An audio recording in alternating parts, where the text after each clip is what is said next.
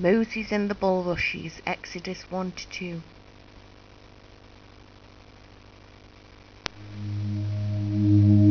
In Egypt, a new pharaoh came to the throne. Since Joseph's time, the children of Israel had grown powerful and numerous, and the new king was frightened that they would overrun his country.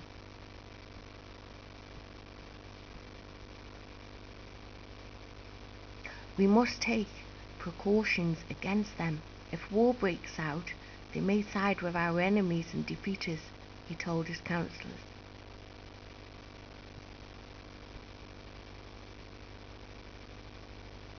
First he gave orders that the Israelites be treated as slaves and work in gangs building roads and cities.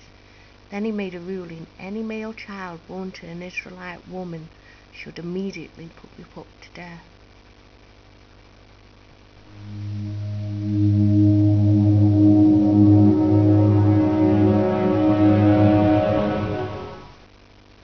Now there was a young married woman of the tribe, Levi, who had recently given birth to a boy. Both parents were delighted and chose to escape Pharaoh's cruel command.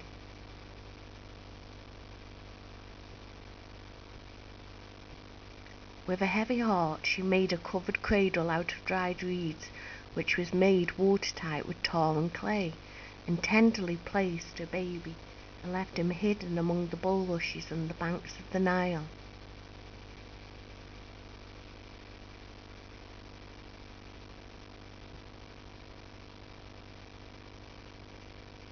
The baby was watched by the baby's sister, who stayed close to see what would happen. It was not long before Pharaoh's daughter came down to the river with her maid to bathe.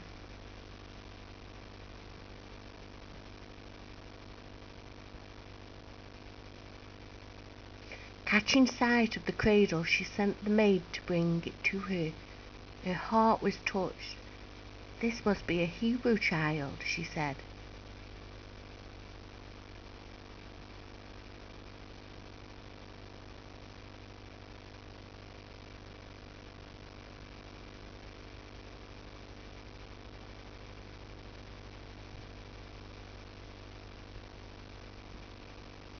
At that moment the baby's sister came forward curtsying, and asked the princess if she could be of help.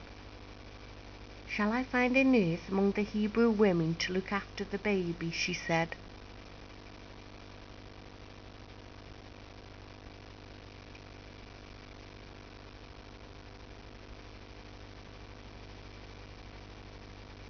The princess was delighted with the idea, and the girl ran home to fetch her mother, and the princess was happy to employ her and paid her well.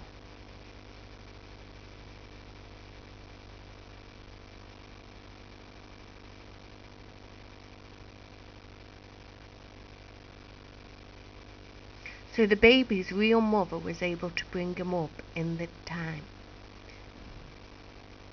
Pharaoh's daughter came to love the child and adopted him. "I will call him Moses," which means to draw out, "because I drew him out of the water," she said.